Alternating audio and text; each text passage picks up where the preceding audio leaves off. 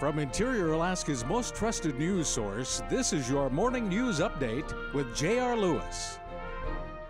Good morning and thanks for joining us. It's Monday, April 20th, 2015. In the news, the Federal Environmental Protection Agency is changing the location of an air monitoring site in the Fairbanks North Star Borough, and local officials are predicting it will result in higher readings of winter pollution.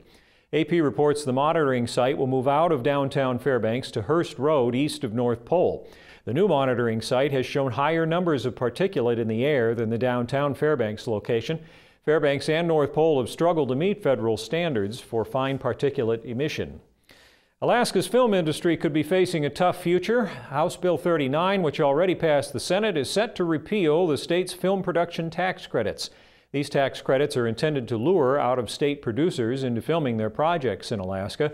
Previously, the Film Office was in charge of deciding which productions would receive the credits, but recently the Film Office and 3 positions were eliminated by Governor Walker's budget cuts.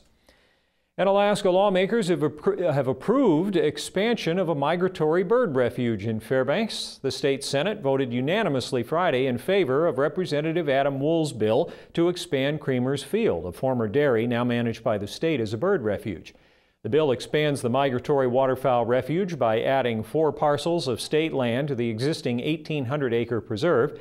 The House passed that bill in January, and none too soon with all the traffic showing up. Quick look at the Fairbanks weather. Today mostly sunny, highs in the lower 50s and not near as much wind.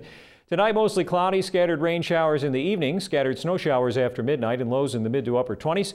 Tomorrow mostly cloudy, isolated snow showers in the morning, isolated rain showers in the afternoon, and highs in the upper 40s. Extended forecast, mostly sunny Wednesday, mostly cloudy Thursday into the weekend, and highs staying in the low to mid 50s. That's all we have for right now. Glad you could join us. And remember, you can sign up for our breaking news text alerts by texting the word breaking to 33733. That'll get you all signed up. From all of us here at News Center 11, I'm J.R. Lewis. Thanks for watching and enjoy your day.